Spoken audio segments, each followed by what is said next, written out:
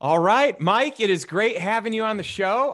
This is a long time coming, so thank you. And I know you got a lot going on right now, so I really appreciate you making the time. How are Yeah, you? absolutely, brother. Good to be here, and congrats on the success of the book. You've been crushing it. Thank you. Thank you. It's a very humbling process. It's exciting, but it's cool to see who really shows up and, Mhm. just the way that people show up because at first it was really uncomfortable. I should say like at first and still, it's uncomfortable to kind of reach out and ask for help. Yep. And it was really neat seeing who all showed up and who rallied. And, with you, it was just amazing. You're like, oh, yeah, I'd love to help you out. Come on the show. And I just knew immediately, that just the type of person you are. And I was Mm. very grateful. So thank you. Yeah, you're very welcome. Absolutely. And we got a chance recently to hang at our friend Mhm. Hal Elrod's house Yeah. for a little bit of UFC party. That was fun. Yeah. So we got a chance to connect a little bit there. I am really curious for you. Sometimes it's fun when I do an episode. It's like, hey, let's dive in and see what's the backstory. I actually like to do it in reverse. I like to figure out what's going on now, like what's new, what's exciting. I know you've got a big launch next week. I'd love to talk about it. Yeah. Yeah. It's interesting. I was really pulled out of work for 2.5 years because of a health crisis, basically. And, the typical midlife crisis, at the age of 40, basically went through a brain injury, couldn't work for 2.5 years. And that really reorganized my life and my priorities in every single category in the biggest way somebody could imagine. And now that I've started to recover from that over the past year, one of the hardest challenges of going through that experience was the fact that I was an entrepreneur and was very used to making a lot of money. And never once did I ever imagine that I would be in a position where that wouldn't be the case or where I wasn't able to work. And it really just shone the brightest light on the fact that I didn't have real passive income set up in my life from investments. It was all just driven through my business. And not being able to operate a business for 2 years, again, just really showed that gap. And so Michelle and I have really made it our priority now, our number one priority, to replace our active income with truly passive investment income, which is why I was so excited to read your book and have you on the show, because we're very much aligned in that category, that topic. And so, yeah, we've spent really the last year diving into what we have learned and what I've learned through the health crisis when it comes to neurochemistry, when it comes to, how all of these amazing hormones in your body work and how they affect your decision making, how they affect your habits and your patterns. Going through and doing all of the work that I've done when it comes to the subconscious and how do you become aware of the subconscious stories that you have? How do you rewire those stories if they're not serving you? And then really coming up with a financial system that works for us that allows us to turn our active income into passive income. And that's all we've really studied and played with for the last 12 months. And now we're really sharing what we have learned and what we've implemented with the world with a new business called Richer Every Day, which will hopefully go live next week. So That's so exciting. And by the way, your message just resonates so much with me and with just tons of people in my community and my network. And I love it because you, through a crisis, you figured out some of the things that matter most, the relationships in your world that were there when money wasn't, when assets or your business wasn't, when mhm. everything changed and shifted. And it's really interesting because you had it all, right? You had this big business. You were and are one of the biggest names in, I want to say many different industries, but Mm. I mean, truly like the Tiger 21 chapter that formed here in Austin, which is, a very high level investment group that I'm part of. You founded or co-founded that chapter and your business was crushing it. You were doing all kinds of things. You had this killer lifestyle. And what perspective something like a health crisis or one moment can really make, right? Yeah, yeah. There's for me, it happened in a single moment, sitting on my couch. I felt the click in my head, and that was it. My life was completely different in the snap of a finger, and it was unexpected in every way. And it's just something that you would never, would think happen. And yet it did. And so it was definitely the hardest thing that I've ever been through. It really stripped me of everything. It stripped me of, all of my financial security. It stripped me of my ability to work. It took away my ability to pursue any of my passions, racing cars, doing anything athletic. I couldn't eat the foods that I like to eat. I couldn't drink alcohol anymore. I couldn't go out with my friends. I couldn't stay, out at night in any way. Driving was, just to pick up my son was a big deal. And when you get that far down into a situation like that, at that point, it really strips your identity from you, right? Because I was no longer Mike Dillard, the successful entrepreneur who's building businesses and hydroponic systems and all of these other, VR things and kind of cool projects. I was just a dude who couldn't get out of, his bed for 2 years. And again, it's just a very, very, very humbling experience. But what it forced me to do in order to really heal from that was to dive into every aspect of healing the brain. Again, being a brain injury. Ultimately, it was caused by toxic mold, and toxic mold releases neurotoxins. And so my brain was basically being eaten by mold, right? Not a fun experience. And so, but that was the opportunity, because it forced me to go through any and every kind of therapy that I could find to try and heal that injury. So 9 ketamine IV sessions, 4 MDMA sessions, transcranial magnetic, 30 neurobiofeedback sessions, 3 or 4 EEGs, 1 MRI brain scan, hypnotherapy, anything and everything that you could imagine I did if somebody thought it would help. And the kind of the side result of that is the fact that I really got very, very, very familiar with how the brain works, both again from a hormonal perspective, but also from a subconscious perspective. And what's really interesting is the biggest success that I ever had, one of the biggest successes I ever had in my career as an entrepreneur, was the first business I started. And that was in the network marketing industry in my early 20s. And I had been studying my friend Eben Pagan and his work when it came to dating and relationships for men, called Double Your Dating. And I went down this... David D'Angelo. Yeah. So Eben became a friend of mine, but I went down that work and studied all of that stuff for years. And I thought it was absolutely fascinating, because at the end of the day, it was teaching men the science and the psychology behind attraction marketing. And once I realized that, I was like, oh my God, you could apply this same knowledge set and skill set to business, and you can use that to essentially attract your customers and your clients to you. I ended up writing a book about that called Magnetic Sponsoring in 2005. And that book lit that industry on fire and essentially created the attraction marketing world for that industry. And, with money and finance, what I'm realizing today is all of the things that I've discovered when it comes to neurochemistry and in the subconscious can now be applied to money and investing. And what that experience really showed me was it uncovered all of the neurochemical habits and addictions that I had. And we all have these, right? Whenever cortisol in your body spikes and you start to feel stress or anxiety, and if it gets really high, then you'll feel fear. Your brain is telling you, we don't like what's happening. We want you to go do something else. The cortisol is that motivator to go do something differently. And in order to extinguish that cortisol, it wants you to acquire dopamine, serotonin, oxytocin, or endorphins.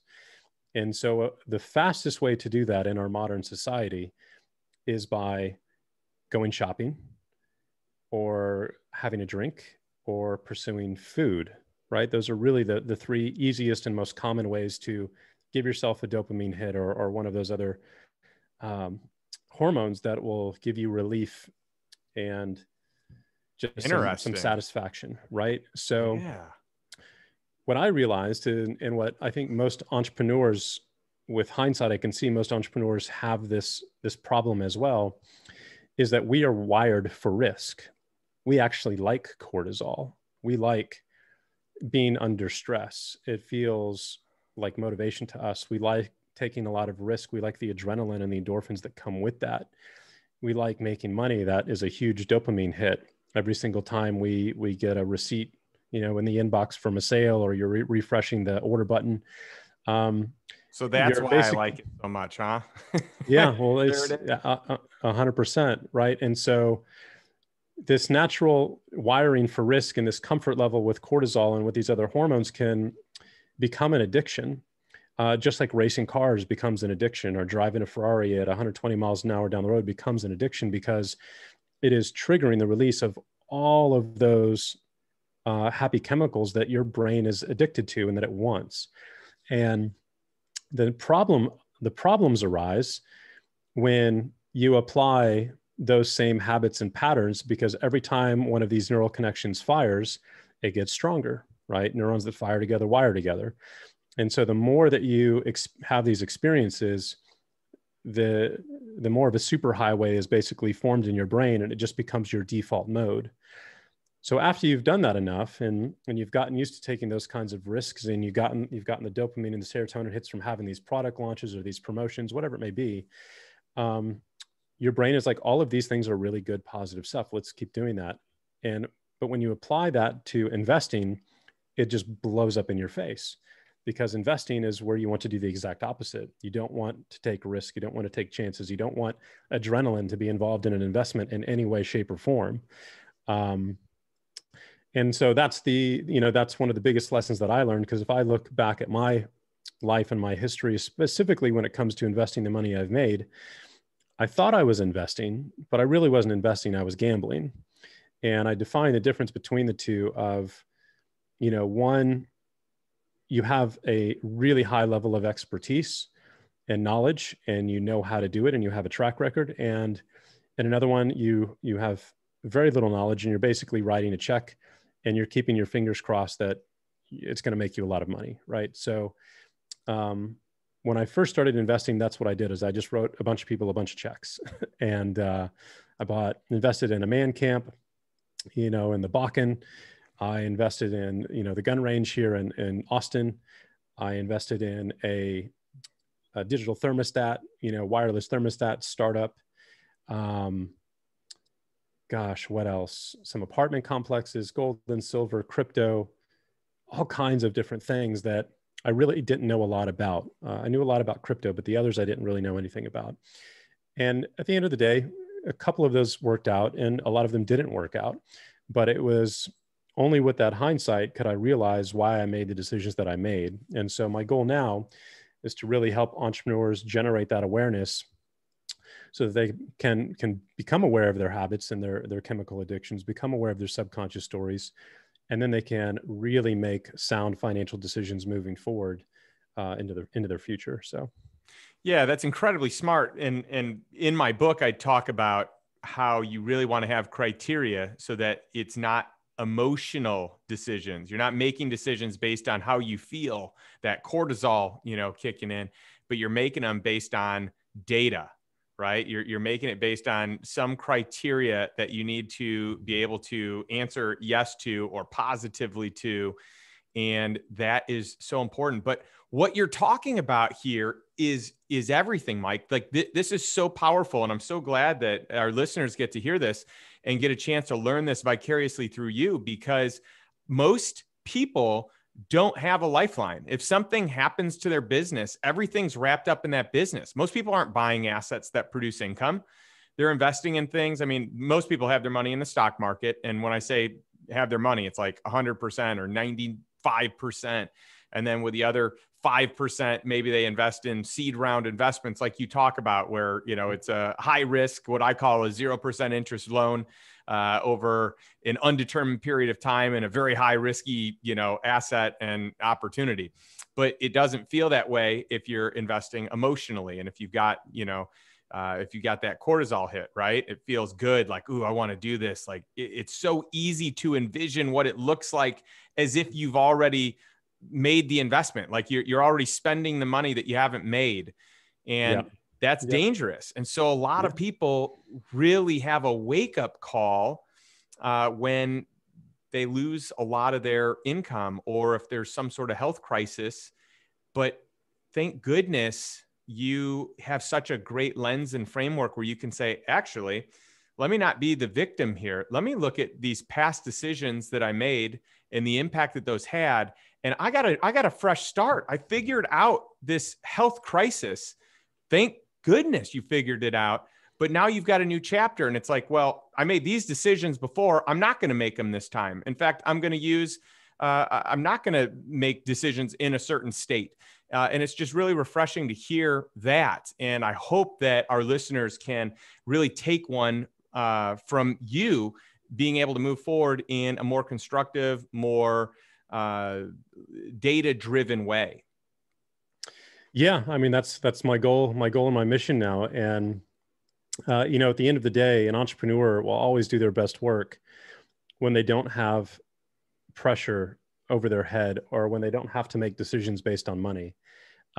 If you didn't have to worry about making money ever again, you could imagine how much better your products and your services would be, how much more time and attention you could give your customers, just how much more of service you could be to your audience in general. And you could just create for the simple joy of creating and of being of service without, you know, having to worry about paying overhead or, you know, launching a product or whatever it may be. And so the quality of the impact that you can make just becomes so much higher when you're not in that state. And, you know, another interesting observation that I've made as well when it comes to entrepreneurs specifically is, you know, with these hormones, your body gets acclimated to them. And so we've all heard the term adrenaline junkie, right? Where these individuals keep taking more and more risk. And we all entrepreneurs, we have that same tendency, and we have those same addictions. Meaning, what do we do when we start a business? Well, we try to make our first 1,000, and then 10,000, then our first 100,000, then our goals are next, you know, million. And then after that, it's 10 million. After you hit 10 million, well, clearly you have to go hit 100 million now, right? And isn't it interesting how that's the case for almost every single entrepreneur you've ever talked to, and probably yourself? I know it was for me. As soon as you hit that milestone, well, you've got to set the next one. Totally. And, without a doubt. You know, so why is that? And what I found out was really interesting is there's always two drivers. There's a neurochemical driver, meaning your brain, again, becomes accustomed to these chemicals, just like you become accustomed to coffee and caffeine. So after you've been drinking caffeine for a while, you have to have more in order to get the same, you know, the same effect or rush that you're after. Well, the same goes for dopamine or serotonin. You've got a ton of dopamine and serotonin when you hit that $1 million. Well, now the next million's not that exciting. The next million's really even less exciting, right? It gets kind of bold, you know, boring, and you've been there, done that. And that's literally your brain saying, we're not getting the hit we're looking for. We need a bigger one. And so it's going to drive you to go hit that 10 million bucks so it can get the fix that it wants. It's literally like a little primitive monkey that wants its drug hit. The same thing when we drive or buy supercars, right? I will remember the day that I took delivery of my very first Ferrari for the rest of my life, walking into the dealership, seeing it come out of the truck, you know, taking pictures of it, firing the engine up for the first time, you know, taking it out there. And what's taking place at that time, right? Huge dopamine hit, huge serotonin hit. And serotonin gets released when you do something that increases your level of perceived status in society. And so when you're buying a luxury good of some kind, you're buying a house, you're buying a car, that's releasing serotonin into your brain, which is your body's way of, again, signaling that this is a positive behavior. Why is it a positive behavior? Because the higher your level of perceived status in society, the higher your chances are of survival, because you're going to have access to more resources, and the greater your chances of finding a high quality mate, because again, you have higher levels of resources and status within the tribe, right? And so your brain sees this Ferrari and it's just dumping serotonin. It's like, great job, you are doing awesome. And then you get behind the wheel, you fire up this giant engine and you rock it down, you know, the road at 100 miles an hour, and that releases endorphin, which is the rush you feel whenever you jump off a cliff or a diving board or do something that releases a lot of adrenaline, basically. And the more of these chemicals that are released at the same time, the stronger the neural connections become. And so you get addicted to supercars at that point, right? Your brain is just having a blast. But guess what? You've got to have something bigger, more expensive, and faster that's going to give you more dopamine, a higher level of serotonin, and more endorphins. And I can, just share from my personal experience. The second Ferrari, third Ferrari, it's just another car at that point. Like it doesn't really matter. It's cool, but it's nowhere near like the first one. And all of that is a result of this neurochemistry. Well, then you take your subconscious and your subconscious stories that we all have as well. These are all usually formed between the ages of 5 and 12, the strongest ones. And if you didn't have an absolutely perfect child in every way, which none of us had, you're going to create subconscious stories that are going to become essentially the filter you look at everything in your life through. It becomes a lens that you see life through, and it's completely unique to you. And, my subconscious story was really formed in middle school, being bullied a lot. And so my subconscious story became that I wasn't good enough, basically, right? And so when you adopt a story like that, well, you can never accomplish enough to ever become good enough. There is no enough. It's a void that cannot be filled, because this is a program that's running in the back of your mind that you're completely unaware of. And so why are you being driven to achieve and achieve and make and make and achieve and make? You have no idea where that drive is coming from. Well, it's come from that program. And unfortunately, again, there is no satisfying it. All you can do is become aware of it and then rewrite it. And unfortunately, 99% of society will never know that they have the opportunity to do either of those, or go through the expense or trouble or time to go through either of those either. But if you do, well, then the world really becomes your oyster, because once you have awareness, you can consciously rewrite instead of basically operating from an unconscious perspective. That's so fascinating. I love hearing you break down the psychology, the neurology, just the way that your body works and processes information and releases basically emotion, or the reason that you experience certain emotions, right? It is so interesting looking at investing through that lens, and any purchasing decision, or all of them. A lot of people, like they make decisions based out of scarcity or needing certainty, or, like you've described, out of like risk, needing some variety, needing some sort of a thrill. And it's easy to see it once you explain it, but when you're in it, you probably don't recognize it. And if you've never had someone explain it to you, then you would never even put 2 and 2 together. So no. I think what you're sharing is incredible. And, it's interesting on a lot of levels, because you mentioned a couple of things. Number one, when you hit a goal, most people are goal oriented. And if they don't identify that way, it's probably because over time they didn't hit goals and maybe gave up on them. But human nature we all have this drive for self-satisfaction.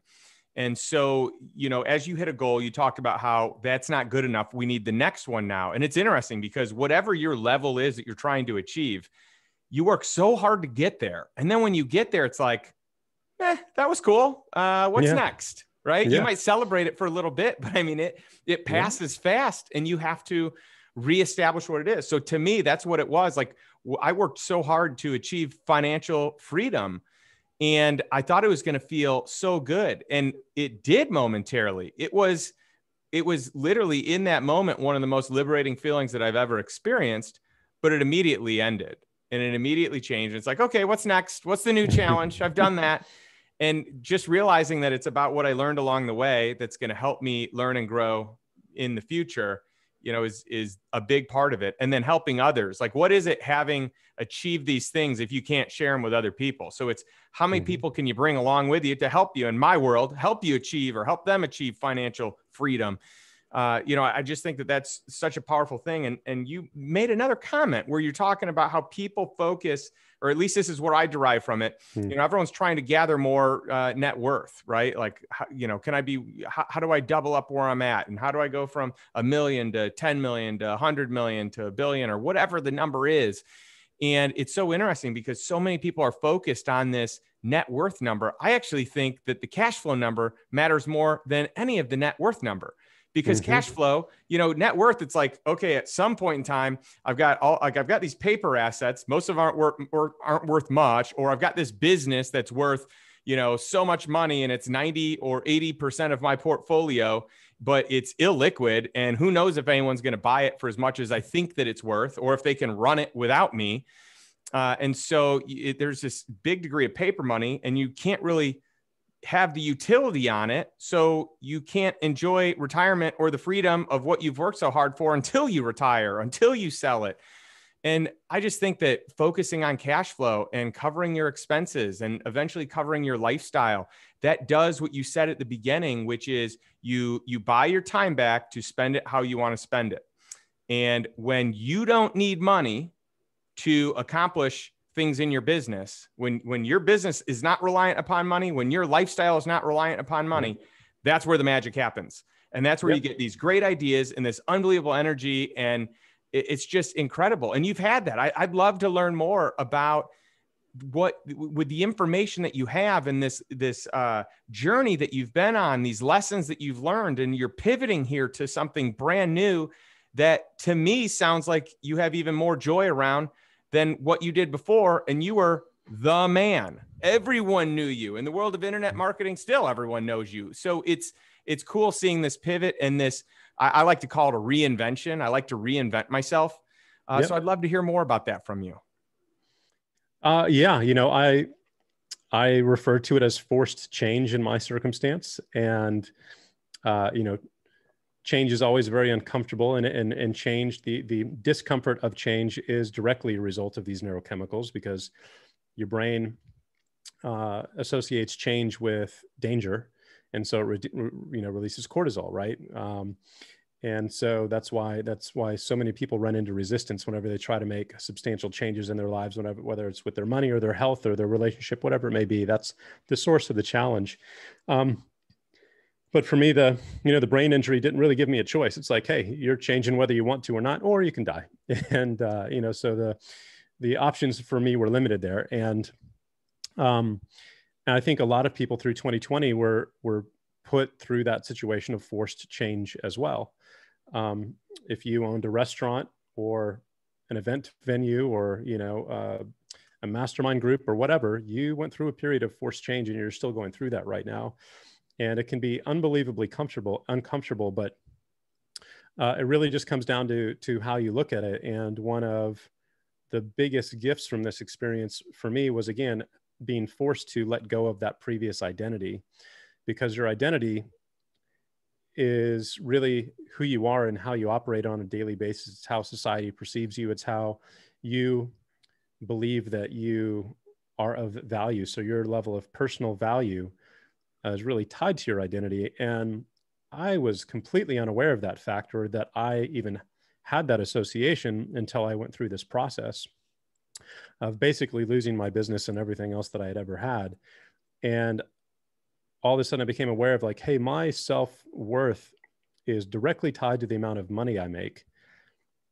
Isn't that interesting? And also extremely unhealthy. Yeah. It's like, if I wasn't Mike Dillard, that you've mentioned, right? If I wasn't that Mike Dillard who was making, 8 figures a year as an online entrepreneur, then who was I? And that was a very uncomfortable process to go through. It actually led to it went to a very, very dark place. I'll put it that way, for about 6 months, because then you have to reevaluate and build yourself back up with a different set of personal valuation, right? How you look at yourself and how you value yourself. And if you're not working, it's clearly not going to be tied to money. And so that was a very, very challenging experience, but it was the most freeing thing that I've ever gone through, because now I'm free of that identity, or that way of valuing myself. And man, what a what an unbelievable transformation to be able to go through and have that opportunity. And so if you ever end up going through a period like I did, or like so many other business owners are going through right now, it really just comes down to how you decide to look at the situation. And, you know, I hate to say it because it's a cliche at this point, but as Tony Robbins always says, right, it's not that things happen to you, it's that they happen for you. And I am 100% confident that this experience happened for me, because I guarantee you, maybe even by today, 3 years later, you know, drinking alcohol every night with dinner, waking up every morning, having a ton of caffeine, dealing with a ton of business stress on a daily basis, and then relieving that stress by racing cars at 150 miles an hour on the weekend, was going to end up with a heart attack, you know, very, very soon. And so, yeah, it's been a fascinating experience. I don't know if I answered your question specifically. I went off on a little tangent there, but. Oh, I love it. I mean, it's perfect, because you just summarized the life of most entrepreneurs. So, I mean, goodness sakes, I hope people can hear this for how it shows up in their life. And I can recognize in, you know, earlier years of my life, very much how these things showed up. And, you know, it's interesting. It's not to say that any of those things separately are necessarily bad. Combined, you know, there can be a negative effect to it in terms of, like, you know, caffeine, alcohol, adrenaline, stress, you know, the whole 9 yards. And as an entrepreneur, like, I have lived this. I know exactly what you're talking about. And to a certain degree, you've got ego tied to your business. And so, you know, I had a very wise mentor share with me early on in my career that you are not your results. And that didn't make a lot of sense to me at the time. And I was like, I get it. And he would repeat it over and over and over. You are not your results. And, you know, it took me some time to figure out, because when things are going really well, I'm on a high. And then when things aren't, I'm on a low. And it's like, oh yeah, I guess my emotions really are riding on my performance. And that was an interesting discovery. And so many people, their self-worth is tied to their net worth. You stated it, you know, perfectly. And that is about as unhealthy of a relationship as you can have with identity and self-esteem and success. I mean, how many rich people have we seen or met that are absolutely miserable, angry, bitter, resentful, you know, while they're sitting on their yacht or, you know, in their mansion, you know, on the beach, right? They're doing drugs, they're doing all kinds of other things, to drinking alcohol to numb the pain that they're in, despite the fact that they have achieved everything from a material standpoint. And the reason they're in that pain is again, because they've got a subconscious wound, basically, that hasn't been able to have been filled, right? Or they have their identity tied to achieving these things, and they achieved them, and it's still not bringing them what they were looking for. And so now they're just pissed off, basically, and miserable, and they don't know why. And that's the most tragic part about this entire situation. But yeah, every entrepreneur I know had some challenge when they were young in life. I don't know of a single entrepreneur that came from a super healthy upbringing that, you know, has had just a lot of success as a business owner, because it takes an unbelievable amount of drive and a willingness to basically do anything or take any kind of risk to build a successful business and to achieve at that level in life. And that drive usually comes from pain, in my experience. And you run into issues when you're still carrying that pain or that primary driver once you hit your 30s or 40s that you acquired when you were a teenager, right? It starts to show its cracks, and it starts to not work as well as it used to, and it starts to prevent you from having meaningful relationships with a spouse or children. And what's really interesting is I've had conversations with entrepreneurs about this, and many of them are afraid. They're kind of becoming aware of it, and they're afraid to let it go, because if they do, they're afraid they're going to lose their edge or the drive that they had that has allowed them to achieve what they've achieved. Now it's tied to their identity and their results, right? And so, yeah, it's just been a fascinating dynamic to experience and to study, and now really get to help other people generate awareness in their lives around it. That's so well said. And you articulate your point so wonderfully. And I think that there's so much value to take from this. And when I think about it, it's like, a lot of these entrepreneurs are maybe out to prove something. You talked about Tony Robbins earlier, and I'm a huge Tony Robbins fan. I've gone through every program he's ever done. And I think the world of him and the content that he has put out into the world, it has had a major impact on me. And one of my major takeaways from him is that the two things that people always want to know, like their primary questions is, am I loved and am I enough? And a lot of people, they charge forward because they don't feel loved. And so they're seeking love in, these relationships or entrepreneurship or making more money. And the same thing, I'm not enough. Like they're seeking being enough and being fulfilled in things that are just frankly never going to fulfill you. Money or a job or success, none of that's going to fulfill you, right?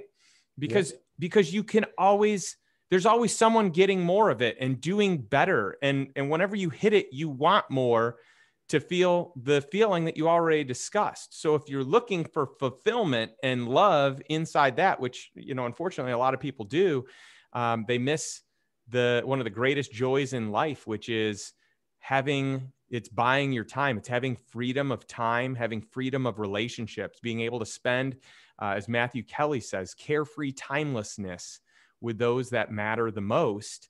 And that really is where joy is in the world. And so, Yeah. And, you bring up a great point here, Justin. When I was really interested in investing, a decade ago, and that was my primary focal point, I thought it was all about the strategy, right? Oh, investing is just about the strategy. You read Rich Dad, Poor Dad, whatever it may be. Cash flow real estate was his strategy, right? So everybody's got their strategy. And what I realized is, if that's the case, why are so many people still broke, right? Why do so many people lose money in the stock market? Why do so many people lose money in real estate when there are other people who do really well in those different investment categories and with those different strategies? And that's when I realized, hey, the strategy is important, but it's actually just the final piece of the puzzle. And so, and what I've learned, I think there's really three pieces to the investment puzzle if you want to succeed with money and build, lifelong passive wealth like you have and like we're doing right now. And that is, you have to first master your neurochemistry. Why do you make the decisions that you make? Why do you have the habits that you have? Why do you have the impulses that you have? So you have to become aware of that and master that. And then second, you have to become aware of then again, what are my subconscious programs that are running in the background that are then going to take those emotions and those impulses, put them through a subconscious filter, and then that's going to lead to a decision. And that decision is going to be executed in the form of whatever investment that you make with, however money you decide to invest, whatever it may be. And if the first two aren't in a healthy place, in a balanced place, they're coming from, again, a story from your childhood or whatever it may be, the decision you end up making ultimately is going to be a bad decision. You might get lucky once or twice, but at the end of the day, this is why lottery winners lose all of their money, right? It's why most entrepreneurs make a ton of money and they never actually get to financial freedom, because they take all of the money that they've made and they do something stupid with it. They put it in another startup, or they put it in investments that they're not educated on. And they keep making all of these same decisions. Same goes with professional athletes. Why do so many professional athletes who make millions of dollars end up broke? It's because they're just looking at the strategy pieces, but they don't have parts 1 and 2 figured out. And ultimately they end up doing part 3 incorrectly and they lose all of their money, right? So for me, that was the single biggest shift that I've taken away when it comes to the actual investment strategy piece of this whole, money puzzle that we pursue in life. You are sharing so much gold right now. I love your philosophy on life and investing, and just really how to live a great life. That this podcast, though it is called The Lifestyle Investor, it's not the investor, it's not the investor's lifestyle, right? It's like, I want to highlight lifestyle and I want to highlight it in a way where you can live the life you desire first. And when you do that, you set yourself up to have these things that you're talking about, and I'll add, terminology there that I've used, which is mindset, that your mindset matters around all this. This is one of the first fundamental, I guess, points that I make in my book, is that if you have certain beliefs and a certain mindset in a way, then your actions and your behaviors, your disciplines, your routines, they all support it.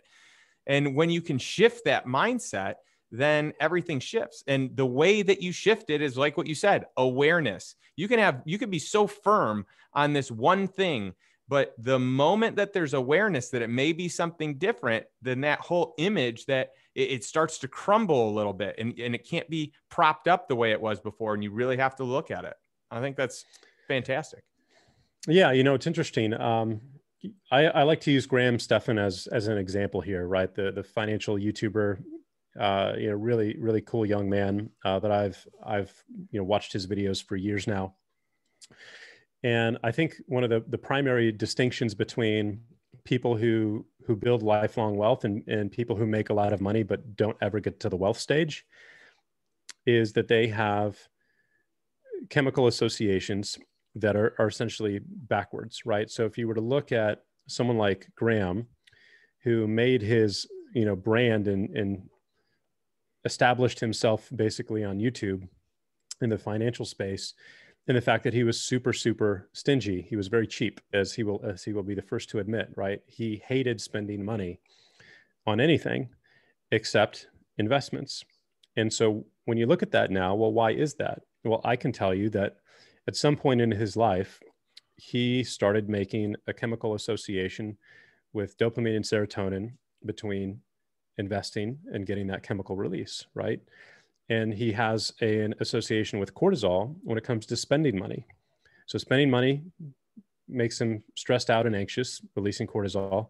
Saving money and investing it gives him dopamine and serotonin. So obviously, if you have that chemical association, you are automatically going to make decisions that are going to lead you to building wealth. Like, you don't even have to think about it, right? But if you have what most people have, which is the opposite association, so you get dopamine and serotonin when you spend money, when you buy stuff, and when you put it in an investment account, you get cortisol because your body wants you to go buy stuff. And I would say that's 90+% of Americans are wired that way because we have been trained to do so by some of the smartest people on the planet who work at Apple, who work at Ferrari, who work at Porsche, who work at Gucci, who work at Prada, and all of these other companies literally hire the smartest people in the world who know this psychology and who are running advertisements 1,000 times a day that you're seeing that are encouraging you to get that dopamine hit by sending your money to them. And so if you're completely unaware of how this neurochemistry is taking place in your brain, you don't have a chance. You are never going to build wealth. But if you can become aware of it and then retrain that association to pursue one that's more aligned with how Graham's is, well, then guess what? You get the same results that Graham gets. You start to build wealth, and it's effortless at that point. It doesn't feel like work. And so when I talk to people about this, and you look at the world, especially with a background as a marketer, the vast majority of people have internal problems that they're looking for external solutions for. So a great example of this would be dieting, right? If you're overweight, you have an internal problem in your mind that is causing you to gain weight, to eat too much, whether it's a lack of self-value or poor self-image or whatever it may be. And you're looking for an external solution in the form of, guess what, a diet pill or a workout machine or whatever it may be that marketers will happily sell you. And the moment you buy that diet pill or that thing, you get relief. You get relief from that cortisol.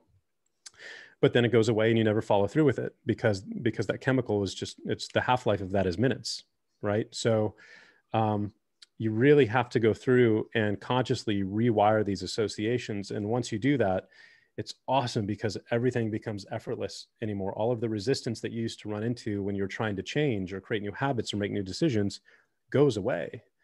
And it's just easy. And a great example of that in my life is, alcohol. I had alcohol almost every night since college, with dinner. I never had an alcohol issue of any kind, but I just enjoyed it. Being an introvert, it felt really good to have a drink and loosen up and have conversations with people and become more extroverted. So I used it as a tool for that. But not being able to drink for 2 years and then rewiring my brain to associate alcohol with pain and discomfort and all of the other, symptoms that I would experience if I did drink during this health crisis, it became very, very easy because I rewired those chemical associations to now associate alcohol with cortisol. I don't want anything to do with it. So I haven't had a drink in like 2 years now. And I would have never thought that that was ever possible, or that would have been really, really, really difficult. And now it's not. It's absolutely effortless. And it's just a matter of changing and rewiring those connections. And then once you do that, that's really the ultimate hack here, because it just makes it easy. Yeah, I think that's so great that you have been able to do that and figure that out. And really, it's a great testament that mind over matter really happens. Like your mind can will just about anything into effect. So I just think that that's tremendous. Yeah, will is what we want to avoid, because will means you're having to push through resistance, right? And willpower is usually finite for people, and it takes a lot of effort and energy and commitment. And so when you get to a point where you can retrain those associations, then you don't need willpower anymore. It just is the way that you are. And it's, you are what you do, and what you do with money and your investment is effortless for you. There's no resistance around it. It's fun. You get all of these happy chemicals when you do what you do. And so for other people to really do the same thing, if they didn't have those same chemical associations, they're going to run into a ton of resistance, and they're not going to make the same decisions you make, and they're not going to get the same results. So yeah, it's really interesting how this is ultimately, at the end of the day, about these two inner pieces of the puzzle first, and then it becomes about the external strategy. But that's really the formula that's working really well for us this year. Yeah, that's great. Well, I'll tell you, I was going to talk more about this, and I feel like this is a nice segue. We won't probably have too much time, but let's do it. Thank goodness you invested in cryptocurrencies, because what a game changer, what an opportunity when your business, basically you have to turn it off. You got to like leave the keys at home, because you don't have the ability, the strength to run the business anymore. So it just stops, it ceases. And some of the other investments that you made didn't really pan out based on the way that you were doing it. And now obviously you have a lot more expertise. You've thought through what that looks like, but crypto, thank goodness you've done really well there. I'd love to know your thoughts on it, because I think that you are one of the most well-studied and more expert people that I know in the crypto space. And I love that we can actually have some really fun conversation around it. Yeah, no, I'd love to. It's a favorite topic of mine. So what's really interesting, right, is this really fell into that whole risk-taking speculative investment category when I started to invest in crypto, which was in 2013 when Bitcoin was $75, right? So I didn't know anything about Bitcoin then. I'm just like, this is really interesting. I'm going to throw a couple $1,000s at it and see what happens, right? So it was very much aligned with that old programming, where I'm just writing checks and seeing what sticks. Luckily, this is one of the ones that worked out. Since then, I'd say since 2016 or so. And by the way, that Bitcoin, I bought 400 Bitcoin in 2017 for 30 grand. It got stolen a year later when Mt. Gox got hacked. So sad story for that one. I knew that happened, and I wasn't going to bring it up just in case, but man, I know that's tough. Everybody's like, oh my God, you're so lucky, $75 Bitcoin. I'm like, could have been, almost was. But my interest in that industry really sparked again in 2016, 2017. And at that point, I saw what was coming. I saw what it was doing. I saw what was possible. And I really saw how it was going to change the world. And so that really became a primary focus for me. I probably spent 2 hours a day studying crypto every single day since then. In one form or fashion, I started buying Ethereum at $7.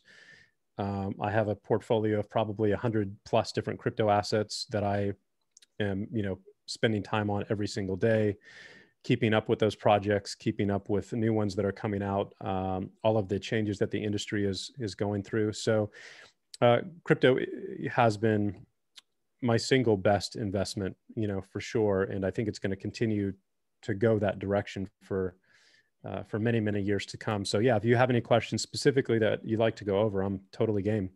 Oh, I love it. Well, here's something really good just to share with our audience here is that you don't want to leave money on exchanges. You don't want to leave cryptocurrency on exchanges. And this isn't something that people really knew back then. I mean, no exchange really had been hacked. So Mt. Gox getting hacked, that was like the first big, awareness that this could happen and that you really need to take any coin that you own and direct it to a wallet so that you have the protection of it, because there's just so many different rules here. It's different than having your money in a bank. Yeah, go ahead. It depends. That's changing a little bit now. I would certainly say that has changed since the bull run of 2017, right? That was still the wild days of the Wild West, where there's little exchanges popping up all over the world, and a lot of the most talented hackers in the world were focused in on this industry.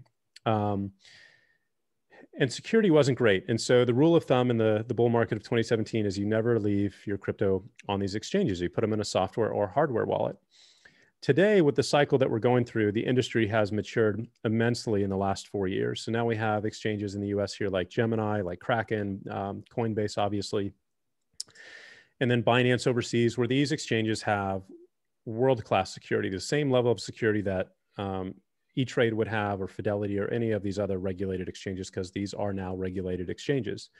And so for me now, the concern about the exchange getting hacked is last on the list. If you're in one of those premier regulated registered exchanges, there are hundreds of them that are completely fly by night, run by anonymous people that will totally steal your money. But assuming you're in one of the top A+ grade flagship exchanges, I'm not too concerned about your crypto getting stolen from an exchange perspective. I would be concerned about your login getting stolen if you don't have two-factor authentication turned on, if you're using a commonly used password you've used elsewhere. All of our passwords and email addresses have been doxed in one hack or another throughout the years, right? If you have an identity protection service like I do, you get alerts all the time. Hey, we found your username and password on the dark web, So you do have to go through some very basic steps to secure your login to those exchanges. And that's very important. And right now, it really depends on your level of expertise. And so should you hold your crypto assets on a software or hardware wallet? My answer to that is that it depends. It depends on how comfortable you are taking these security measures, because ultimately your crypto is only as safe as its weakest point in the security chain, right? And so if you bring your crypto over to a software wallet, maybe it's on your computer, maybe it's on your phone, well, you need to back up your private seed phrase, right? This is ultimately what gives you ownership over these assets. And so when you install one of these wallets, they're going to give you a backup seed phrase to copy. And that way, if you lose your device or if it breaks or whatever, you can just download the wallet again, insert that seed phrase, and it'll restore access to all of those assets. Well, where do you back up that seed phrase? Do you write it down on a piece of paper and put it in your desk? Do you put it in Evernote? Do you put it in a Google Doc? Do you put it in a password manager like 1Password? That really becomes the point of vulnerability. Well, okay, how safe is that backup seed phrase now? Because if that's not secure, then your crypto is definitely not secure. And so ultimately, the security of your assets comes down to your level of skill and knowledge and expertise around password management and security management. And when I'm talking to newbies who are coming into this industry for the very first time, which a lot of people are doing right now, I don't even recommend sending them down the software or hardware wallet anymore. I really focus on teaching them password management, two-factor authentication, and those security measures, because I think the chances of them trying to remove their crypto from the exchange over to a software wallet and managing their backup, seed phrases, there's a higher level of risk associated with that and their lack of knowledge around it than just leaving it on the exchange and having, 2FA installed in a unique password. So it's not a perfect solution these days, but it's getting better. And a lot of these exchanges are now getting to a point where if you put it in their secure vault custody, there's a little fee associated with that. But if you do that, then it's fully insured, just like your bank account would be. So it's maturing quickly, which is great to see. And I think within the next couple of years, it's going to be no different than putting your money in a bank, from a security perspective, at least as far as that's concerned. Well, it's exciting, and there's a lot of innovations in the space for sure. I'm curious what you think. And by the way, privacy and password security and cybersecurity is everything. I mean, just in general, especially here, but in general. In fact, I'm going to do a whole session just on that because, and I know you and I, we could have had a session on this because, both of us believe so strongly in this and have taken a lot of precautions. We probably need to schedule another time, but I'm curious, what do you think of Uniswap? That is taking off. A lot of people think that that's going to be one of the big ones.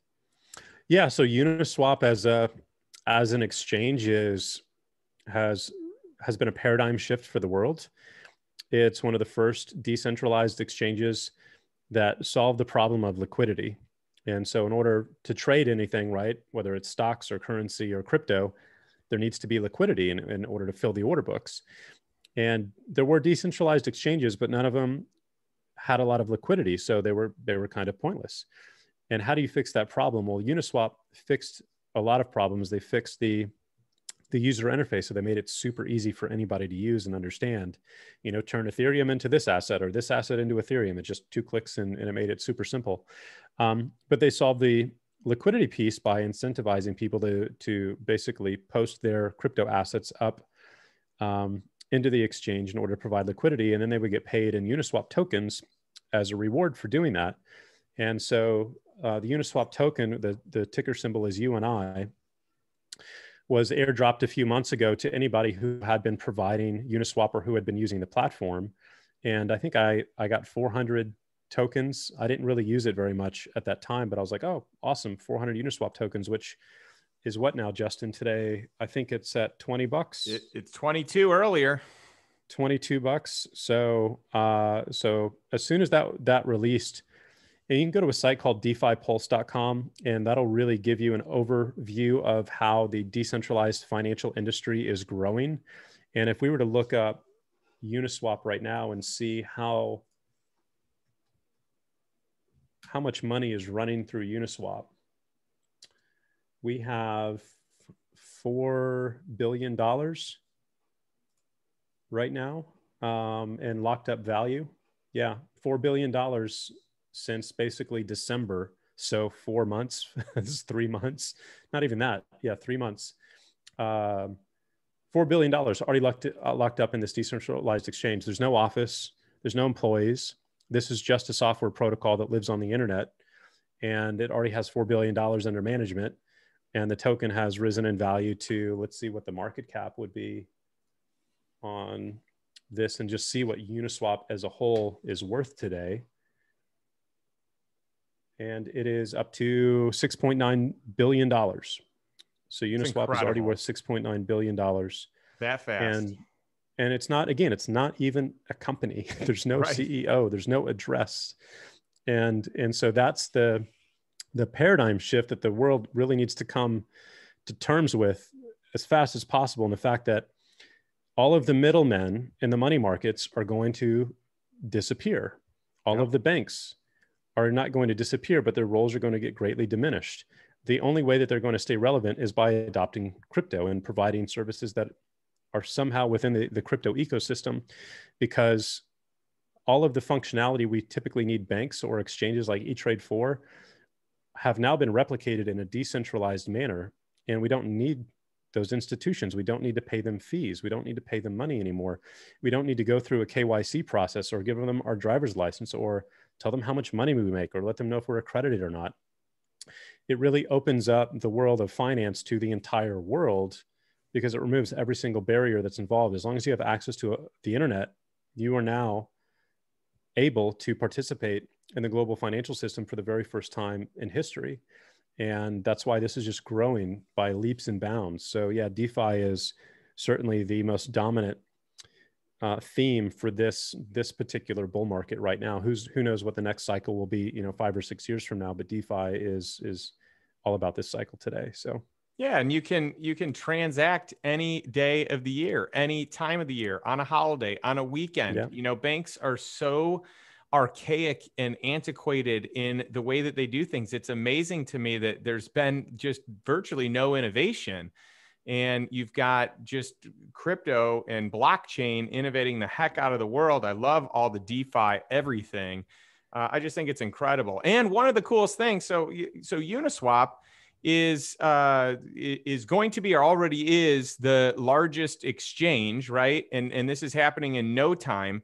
And the all it cost was $50,000. The founder took a loan for $50,000 and built this. Whereas think about how much money Coinbase has raised, and many of these other larger exchanges, the more centralized ones.